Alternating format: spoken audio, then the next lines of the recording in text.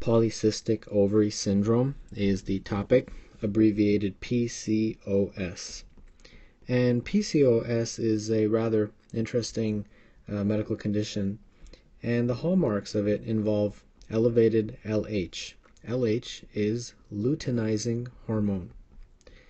And in addition to this, a woman will also develop insulin resistance. And this eventually leads to the following three problems. The first thing is you have ovarian growth. The next thing is you have this ovarian cyst formation, hence the name of the medical condition. And third, and equally as important, is this androgen production. And these things will lead to all the symptomatology. So what are the symptoms? Well, the most important symptoms of PCOS involve essentially the signs of androgen excess. So when a woman does have increased amounts of androgens, there are certain specific consequences that occur. And the first is hirsutism, which essentially means an excess of hair, facial hair, for example. And in addition, a woman will develop acne. Now, another couple of things that happen in PCOS that are characteristic on physical exam is that the woman will have gained quite a bit of weight. And the final thing that I wanted to mention that's very important in the presenting symptoms is irregular menses. This is a big one. This is oftentimes the most troublesome problem, and amenorrhea is really sometimes reported. And this can, of course, lead to infertility. So as you can see, PCOS is a very significant disorder. So how do you diagnose this? Well, of course, the patient presentation in terms of their complaints and their symptoms, but there are very specific lab tests as well. The first test, of course, is to test a serum testosterone level, and this will be elevated. The next two tests are LH, luteinizing hormone, and FSH, follicle stimulating hormone. The LH will be slightly elevated, and the FSH may be decreased. But what's more important than the individual lab values is the ratio of LH to FSH. And that ratio can be as high as 3:1. Or a better way to write it is 3/1. Other lab tests that are involved include a prolactin level, a TSH level, but definitely a definitive imaging test will be very important to conduct, and that is a pelvic ultrasound. And the pelvic ultrasound will allow you to visualize the enlarged follicles that exist in the ovary. And these follicles normally are between 2 and 10 millimeters, but in PCOS they will be greater than 10 millimeters in size. Now remember, to have PCOS you must have at least 2 of the following 3 criteria to make a definitive diagnosis. The first one is the woman should have a presenting complaint of irregular menses. The next complaint is some evidence on physical exam of androgen excess. So for example, if she has hirsutism, acne, things like that.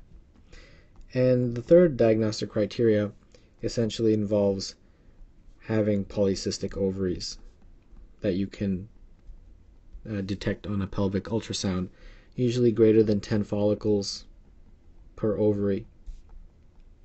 So if you have 2 of these 3, then it satisfies the diagnostic criteria for polycystic ovarian syndrome. So how do you treat it? Well, If pregnancy is not desired, then you can give oral contraceptive pills.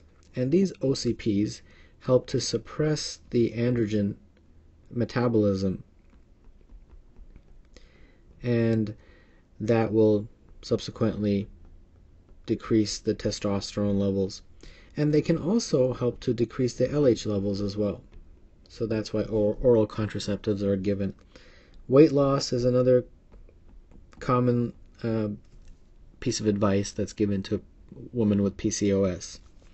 Now, if contraception is desired, if pregnancy is desired, then there's two medications that are commonly used. The first is metformin, and the reason metformin is given is because it helps with the insulin resistance and helps with insulin sensitivity.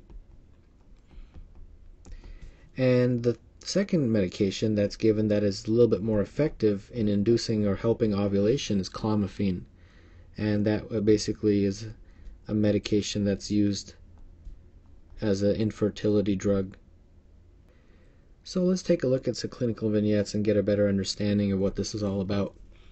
24-year-old female comes in for a new patient visit with complaints of missed menstrual cycles. She states her period has never been regular and that in the past it was common for her to skip a month or two between cycles. However, she has not had a period in the past 7 months. She denies sexual activity, reports no medical problems, with her only medication being a face wash for acne. On review of symptoms, she reports a weight gain of 10 pounds over the past year. FSH is 8.7, LH is 22, estradiol 45, TSH 2.2, prolactin of 12, total testosterone of 98. Most likely diagnosis is. Okay, well at first they may not be completely obvious, but let's go through this. She has missed menstrual cycles, so she's got amenorrhea. In fact, she's saying 7 months she hasn't had a period. She's got weight gain. Wouldn't say that she's quite obese yet, but definitely weight gain. The LH to FSH ratio is pretty high. 22/8 is approaching 3. And that's very characteristic of PCOS. And the testosterone level of 98 is also high. So that would put her with the diagnosis of polycystic ovary syndrome. Next question. 30-year-old woman presents to your office with an ultrasound report stating that she has polycystic appearing ovaries. She has a friend who has PCOS and is currently having trouble conceiving and wants to know what this means for her. You tell her that she may have PCOS if she also has. If she also is one of the following. Now let's go through this. Occasionally skips a menstrual cycle. That by itself is not enough to diagnose PCOS. Let's actually list the things that you need before we go through the rest of the choices. Probably easier to do that.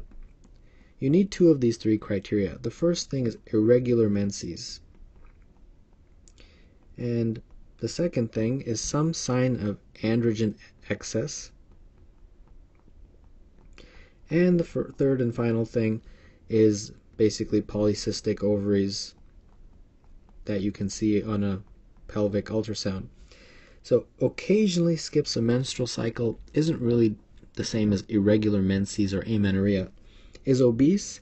Obesity by itself is not indicative of PCOS. Is hirsute? Well, that definitely is part of androgen excess, so we'll save that. Has diabetes? Diabetes by itself does not indicate that a person has PCOS. And elevated LH levels also does not mean the person has PCOS. The only one of these that is actually part of the criteria is being hirsute. Next question. A 28-year-old female sees you with complaint of irregular menses. She has not had a menstrual period for 6 months. She is also concerned about weight gain, worsening acne, and dark hair on her upper lip, chin, and periareolar region. She is also interested in becoming pregnant soon. She tells you that she started an exercise program which has helped her with weight loss, but she continues to have amenorrhea. She has a negative urine beta HCG test, mild elevation in free testosterone, and glucose intolerance. Which one of the following would you consider initially for inducing ovulation? Well, there's two medications that are used. The first is metformin. That helps with insulin sensitivity. And the next one is clomiphene, which helps induce ovulation. So of those choices that they list, the only one is metformin in this question. Next question. An obese 32-year-old female has not conceived after more than 4 years of unprotected intercourse. You perform an appropriate workup and diagnose polycystic ovary syndrome. Of the following, the most effective management for her infertility would be? Well, in this question, they mention one of these two also, and that is choice D, clomiphene, which will help induce ovulation in her since she has polycystic ovary syndrome.